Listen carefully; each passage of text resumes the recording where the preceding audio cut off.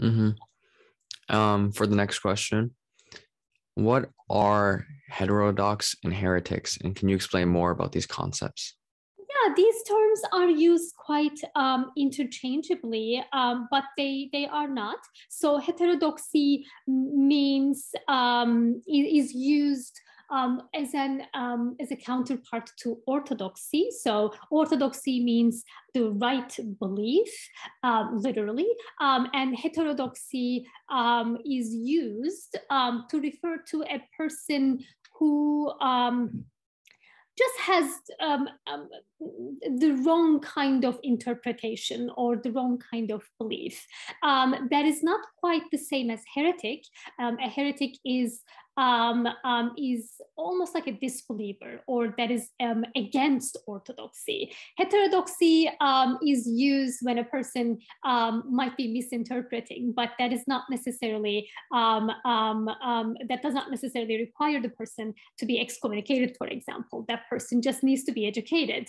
But heresy is quite a serious accusation for someone who is taught as someone who's against belief and against orthodoxy. And how does this tie in with Christianity? Were there a lot of, I would say, like heterodoxy because of how easily you can interpret like Christianity? So that would be the clerical point of view, right? From a religious studies perspective, from a historical perspective, the diversity in Christianity, the diversity in interpretation and practice is not represented as heterodoxy, right? This is just diversity. And there is, we as historians do not have to adhere to the hegemony of one interpretation, but we should, at least I pay attention to give space to different interpretations without labeling them as orthodox or heterodox. So those labels are generally used by clerics and those whose writings we rely on for a historical reconstruction. That's not necessarily historically meaningful category. So in terms of whether Christianity had a lot of heterodoxy, I would say no, it had a lot of diversity. But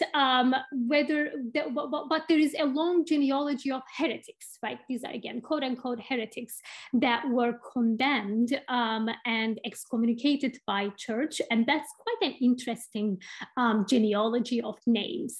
When we look at the historical circumstances, we always see that there are, again, reasons of contests about religious authority and certain, like a group of dynamics that led to multiple people being labeled as heretics and excommunicated. So that is quite an interesting story within the history of Christianity. But yes, it has always been a very diverse tradition, and that, of course, there were always people accusing each other of heterodoxy or heresy. And I think that's just like with any religion, I guess, you know. Totally. This is not special to Christianity at all.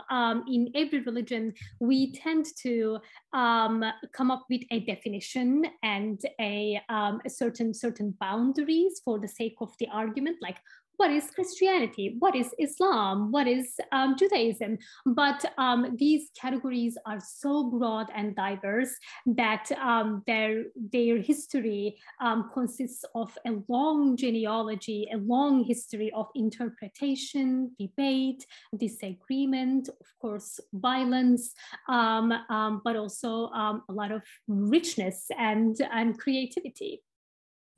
Mm-hmm.